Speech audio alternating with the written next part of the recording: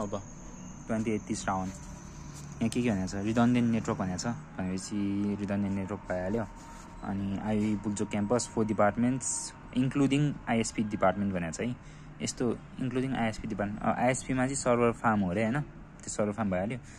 यहाँ 4 departments including ISP farm भनेपछि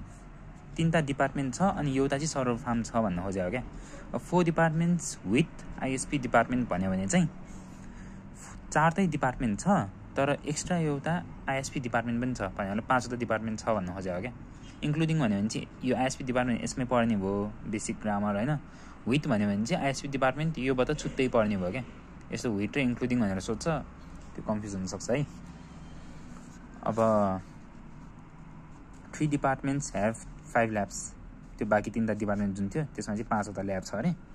अनि 5वटा ल्याबमा चाहिँ 24वटा कम्प्युटर छ अरे हरेकमा एउटा ल्याबमा हैन अनि त्यसपछि आईएसपी फार्ममा यो DNS DHCP email FTP web server के दिया हुन्छ भनेको थिएँ नि मैले क्वेसनमै हो यो चाहिँ यसरी दिया हुन्छ अब यसमा मेन बिल्डिङको कुरा कतै गराछ त लाइक यो डिपार्टमेन्टहरु मेन बिल्डिङमा पर्छ यस्तो के भनेको छ त छैन नि भने सबै डिपार्टमेन्टहरु डिफरेन्ट बिल्डिङमा पनि पर्न सक्छ हैन ए त्यो नै भनेर छ डिफरेन्ट डिपार्टमेन्ट नै परेछ हैन तर कुनै नि डिपार्टमेन्ट मेन बिल्डिङमै चाहिँ परेको छैन नि त त्यही मेन बिल्डिङमै चाहिँ परेको छ भनेर नभने भएर हामीले चाहिँ सबैलाई सेपरेट अब मेन बिल्डिङ भनेर पर छ भनेर एजुम गर्नुपर्छ क्या फायरवाल सबैमा राख्नुपर्छ क्या हो ल बेसिक सिनोप्सिस त्यही भयो क्वेसनको ओभरभ्यू भनेर राख्ने 4 डिपार्टमेन्ट छ इन्क्लुडिङ आईएसपी 3टा डिपार्टमेन्टको नाम राख्थ्यौँ भने D1 D2 D3 हैन 400 मिटर अपार्ट अब D1 D2 D3 मा कतिवटा कम्प्युटर छ हरेकमा 5-5वटा ल्याब छ अनि हरेक ल्याबमा 24-24वटा कम्प्युटर छ त्यो भएर 120वटा कम्प्युटर हुने भयो 120वटा होस्ट हुने भयो भनेपछि अनि फेरि आईएसपी मा के छ DNS DHCP email FTP web server 5वटा host हुने भयो 5वटा छ नि त यहाँ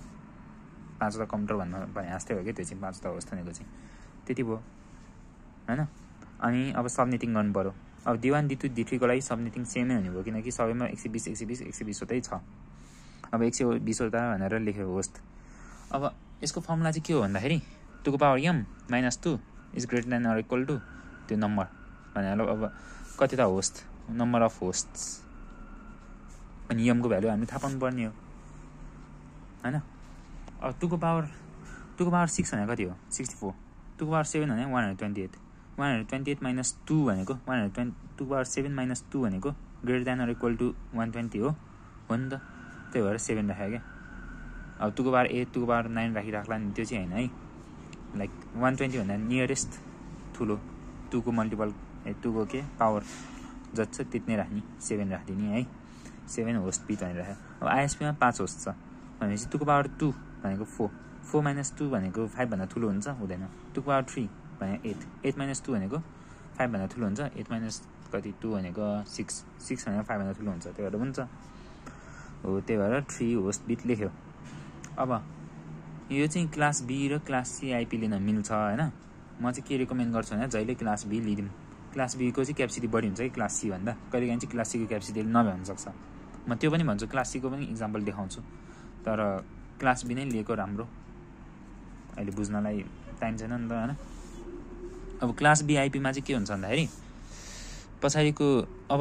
32 बिटमा अगाडिको 16वटा हुन्छ नि 8 8 8 8 जुन छ नि 32वटा टोटल हुन्छ नि यसरी बिट 1111 गरेर हो यसको यो पछाडीको जुन हुन्छ नि दुईटा यो चाहिँ जहिले 0 हुन्छ क्या अनि त्यसमै चेन्जेसहरु आउने हो क्या क्लास बी मा क्लास सी मा चाहिँ यो अगाडिको चाहिँ के नम्बरहरु हुन्छ अनि पछाडीको एउटा चाहिँ 0 हुन्छ क्या बुझ्यो भनेपछि अब क्लास बी मा चाहिँ पछाडीको दुईटा 0 हुन्छ दुईटा पार्टहरु अनि क्लास सी मा एउटा मात्र पार्ट 0 हुन्छ अब क्लास बी मा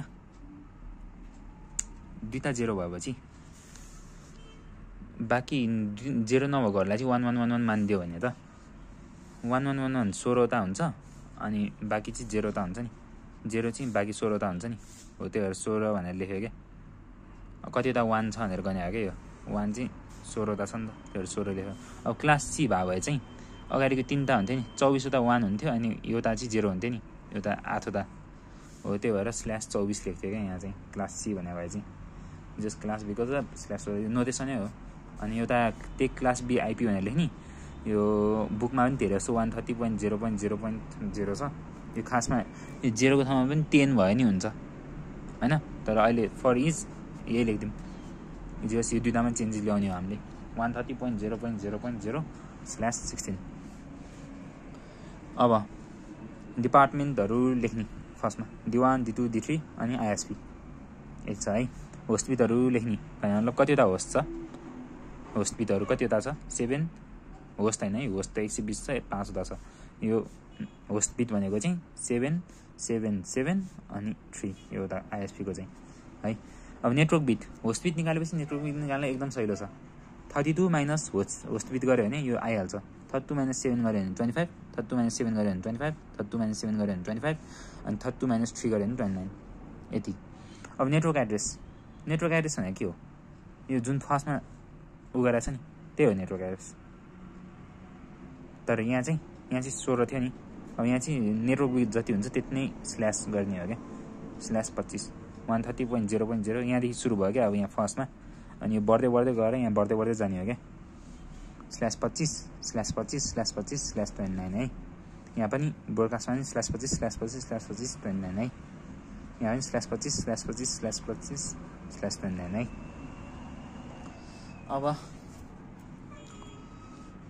अब नेटवर्क एड्रेस भयो नेटवर्क एड्रेस भने जहिले पनि फर्स्टमा हुन्छ अनि ब्रोडकास्ट एड्रेस भने जहिले पनि लास्टमा हुन्छ अनि नेटवर्क एड्रेस र ब्रोडकास्ट एड्रेस यहाँ लेख्ने बेला सबनेट मास्क लेख्ने हो हैन जस हेर्ने बेला चाहिँ नेटवर्क एड्रेस र ब्रोडकास्ट एड्रेसको बीचमा चाहिँ युजेबल आईपी रेन्ज हुन्छ के यो आईपी चाहिँ युज गर्न मिल्छ भन्न खोजेको के त्यही भएर यहाँ 2 को power m minus network address minus broadcast address गरेर भएर चाहिँ -2 गरे हो के यति है अब यो फर्स्टको D1 कति थियो 2 को पावर 7 भनेपछि 128 ले उता पुर्याउनु पर्यो के 130.0.0.0 लाई 128 ले उता पार्नु पर्यो 0 पनि गनेर है 0 देखि गनेर नट लाइक 0 + 128 गरेर 128 लेख्ला त्यस्तो हैन है 0 देखि गनेर 0 1 2 3 गरेर है 127 हुन्छ जहिले नेटवर्क एड्रेस चाहिँ इभन नम्बर हुन्छ यहाँ बेसिक सम्झिने ट्रिक भनेको अनि ब्रोडकास्ट एड्रेस चाहिँ अब कति नम्बर अफ होस्ट कति यो 2 को पावर कति छ हैन त्यसले नि बढाएर यहाँ चाहिँ अड हुनै पर्छ यहाँ इभन यहाँ अड है त्यो भयो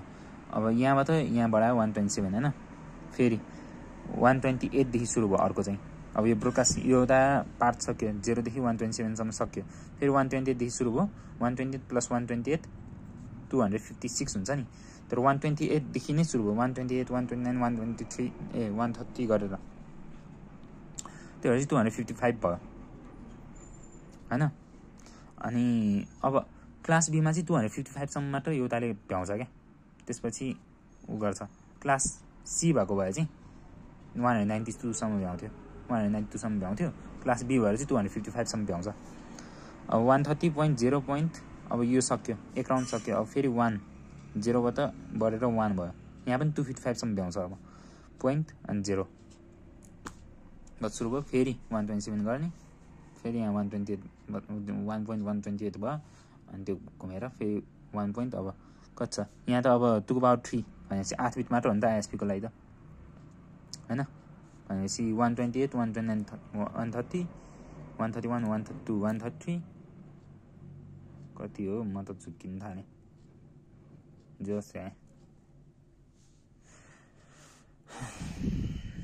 अनि सबनेट मास्क भनेको चाहिँ अब 11111111 गरेर 32 वटा हुन्छ 32 वटा हुन्छ हैन अनि यहाँ जतिवटा होस्ट बिट छ त्यति नै पछाडिबाट 1 को ठाउँमा 0 हाल्दै जाने के भनेपछि यहाँ 8 8 8 8 8 वटा हुन्छ नि 11111111 अब यो लास्टको 8 वटामा फर्स्टको एउटा 1 बाहेक सबै पछाडिको त 0 0 0 0 भएर 7 0 हुने पनि यो 1 अनि 7 0 भनेको चाहिँ 128 हुन्छ के डेसिमलमा लाग्दाखेरि अनि 0.128 त्यसरी भएको अब फेरि यहाँ यो फेरि 8 वटै हुन्छ अनि पछाडि पनि 8 वटा यो पछाडि 8 वटा हुन्छ नि जुन हो त्यसको पछाडिको 3टा चाहिँ 0 बनाउनु पर्यो 0 बनायो भने चाहिँ के भयो 5 वटा 1 अनि 3टा 0 भनेको 248 हुने भयो त्यसरी चाहिँ आको है अब अगाडिको 255 कसरी आएको भन्दाखेरि त त्यो अगाडिको त 1111 नै हुने भयो नि त, त्यो 255 आएको। ल समथिङ लगभग सक्यो। अब यही हो मेन पार्ट चाहिँ। अब युजेबल आइपी रेन्ज भने चाहिँ के हुन्छ, युज चाहिँ कति गर्नु मिल्छ अघि भने जस्तै नेटवर्क एड्रेस र ब्रोडकास्ट एड्रेसको बिचको भनेको थियो नि 130.0.0.1 देखि 130.0.0.126 सम्म, फेरि 0.0.129 देखि 254 सम्म, यसरी नै लेखिदिने। सबनेटिङ सजिलो छ, सक्यो। अब मेन डिजाइन पार्ट मैले अगाडिको भिडियोमा के भनेको थिएँ भन्दाखेरि आइएसपी गेटवे राउटर अनि त्यसपछि फायरवाल कोर राउटर, यति जहिले नि सेम हैन। यो सर्भर फार्म जुन छ यहीँ जोडे नै हुन्छ, या त यहाँ जोडे नै हुन्छ, बेसिक कम्बिनेसन। जस फायरवाल कोड राउटरसँग जोड्नु पऱ्यो। यो चाहिँ मैले अब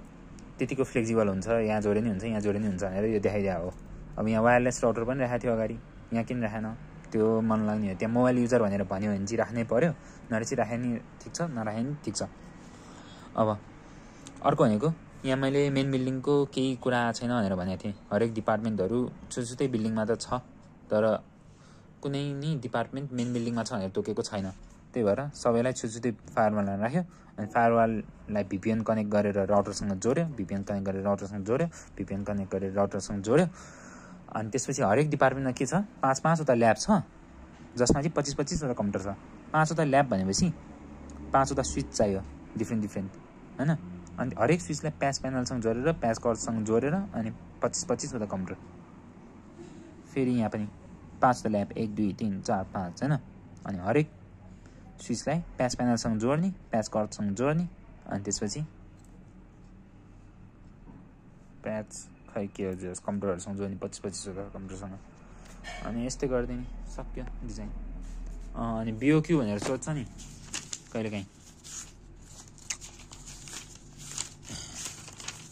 यहाँ प्रिपेयर बिओक्यू छ हैन, छैन त इनसाइडले छक्दैछ।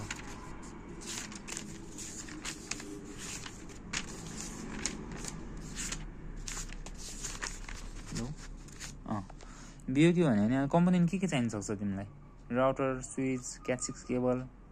जेमा नि त्यही हुन्छ क्या। लाइक म चाहिँ यो लेखिदिन्छु, मैले के लेख्छु भन्दाखेरि राउटर एउटा लेख्छु, स्विच एउटा लेख्छु, क्याट 6 केबल एउटा लेख्छु, प्याच प्यानल पनि लेखिदिन्छु, 25,000 को बिल राखिदिन्छु एउटाकै हैन। अनि पिसी ल्यापटप एउटा राखिदिन्छु, त्यति नै। अब यहाँ क्वान्टिटीमा चाहिँ अब राउटर कतिवटा चाहिएको छ, जस यो एप्रोक्सिमेट राख्ने हो क्या, लाइक एक्ज्याक्ट हुनु पर्दैन क्या। क्वान्टिटी भनेको अब कतिवटा चाहियो, रेट भनेको एउटाको कति पर्यो, अनि कस्ट भनेको 1 × 2500 2500 500 2000 10,000। अब पिसी त अब जति नै चाहिन सक्छ, जति नै रुपियाँको चाहिन सक्छ नि त, त्यो चाहिँ एज पर अर्गनाइजेसन इन्डस्ट्री भनेर लेखिदिने, यति नै हो। अब छ जे होस् अनि चन्चतिरहरू। अनि 2078 कार्तिक, यो पनि यही भिडियोमा ऱ्यापअप गरौँ कि अर्कोमा गर्नु पर्यो ल।